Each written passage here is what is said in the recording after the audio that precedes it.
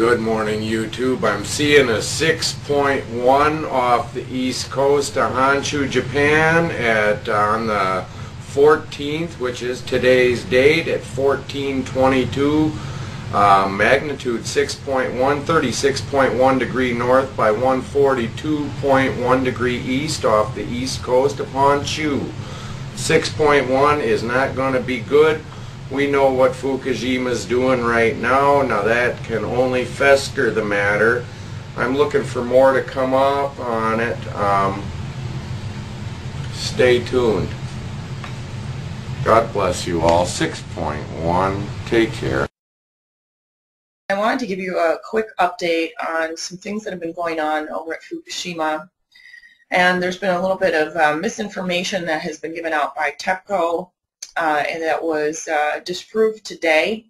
Now, this is a video of the reactors from a couple of nights ago, and the ocean is actually behind the reactors here, and you can see a large amount of what appears to be smoke or steam that is coming out of the direction of Reactor 2 and 3.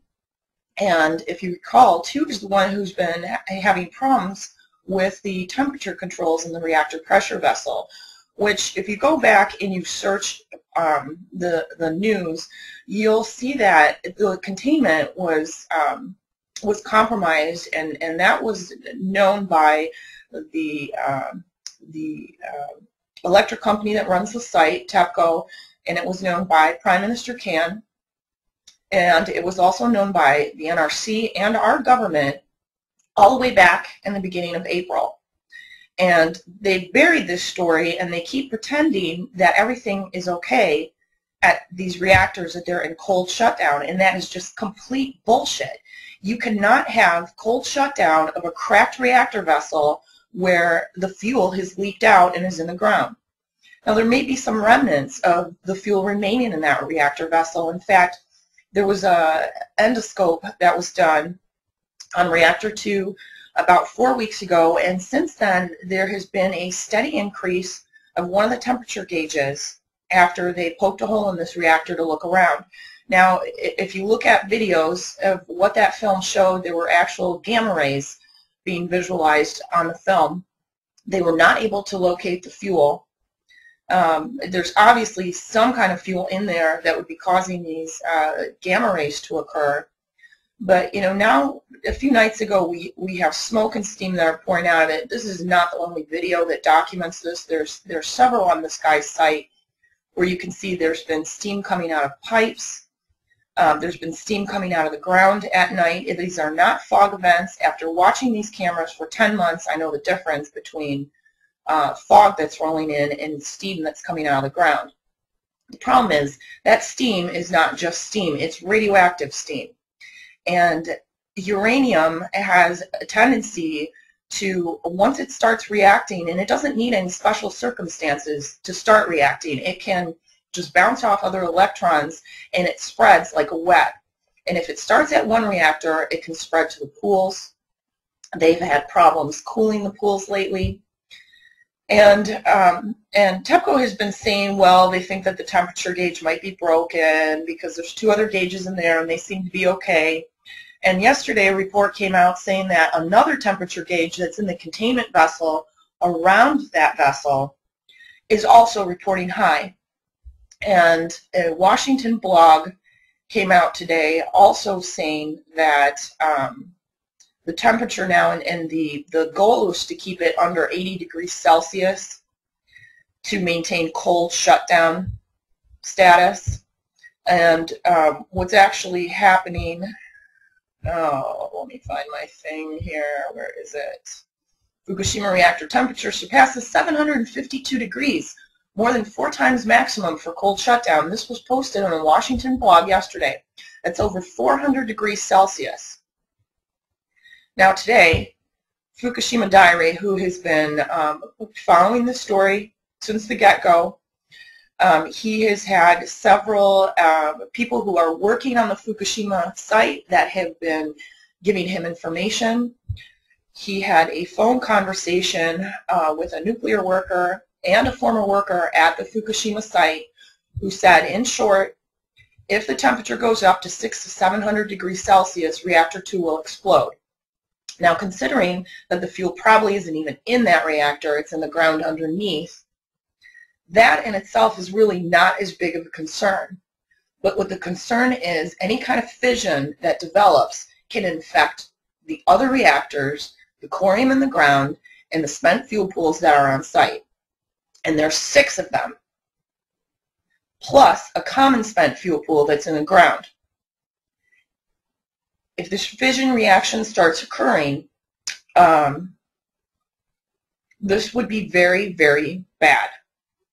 This is probably the worst thing that could possibly happen outside of a hydrovolcanic explosion. And the architect of Reactor 3 has been saying for months that that could happen any day because of the corium that's fissioning in the ground. Today, there was a report that came from Tohoku University saying that all the faults underneath the plant have been activated, and that one good shake on that site could cause the spent fuel pool to fall.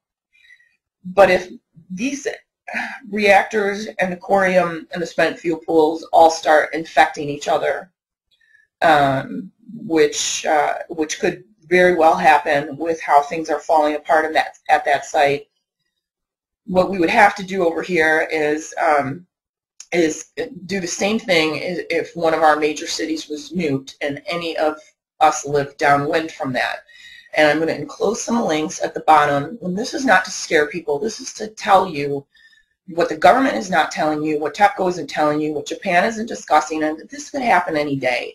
And based on the earthquakes that are going on over there, on the cameras, the radioactive steam that's pouring out of the ground, the temperature that's rising in this reactor, and the fact that today Tepco decided to come clean and say that xenon had been detected in the Reactor 2 containment vessel.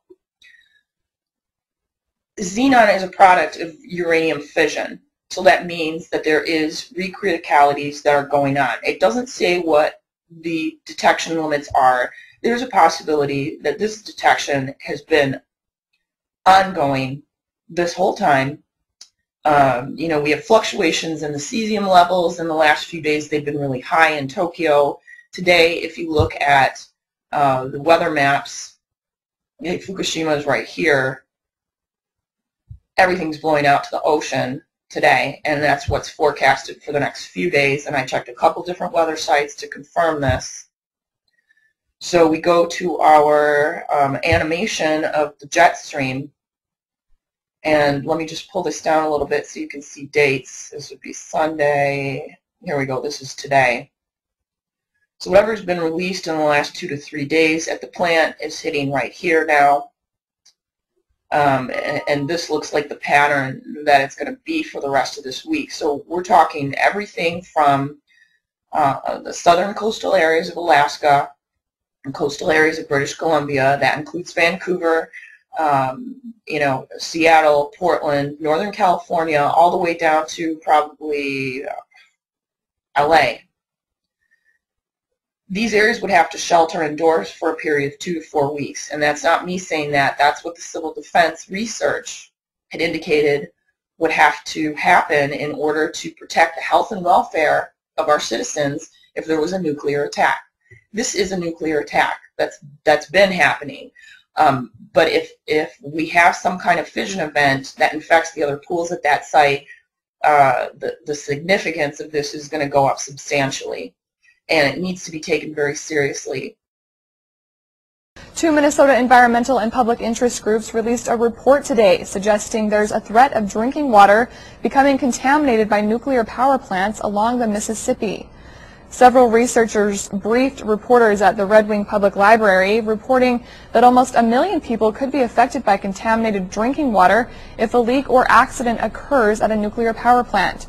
After the nuclear meltdown in Fukushima, Japan last year, researchers began checking into possible contamination of water for residents living within 50 miles of an active nuclear power plant. The groups claim 75% of nuclear power plants have leaked tritium, a radioactive hydrogen that has been known to cause cancer and genetic defects. And they want the government to start paying closer attention. The foundation of Excel's monitoring of equipment and programs date back to the 1970s.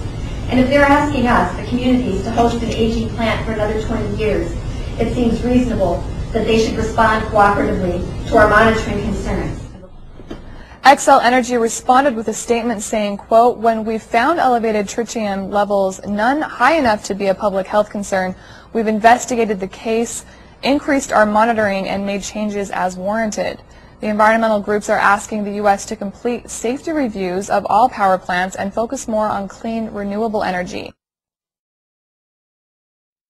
High levels of radioactive cesium has been detected in noodles produced in Okinawa, apparently because they were made with water filtered by the ashes from Fukushima produced wood. The noodles, called Okinawa soba, had a level of radioactivity of 258 becquerels of cesium per kilogram. The restaurant that produced them had kneaded them with water filtered by the ashes of the Fukushima prefecture produced wood. So ongoing. And Arnie Gundersen, they are creating 100 to 1,000 times more radioactive material by burning the debris than keeping it in concentrated form. And you got to remember, they're burning this radioactive debris in open furnaces and dumping the ashes into the rivers at night.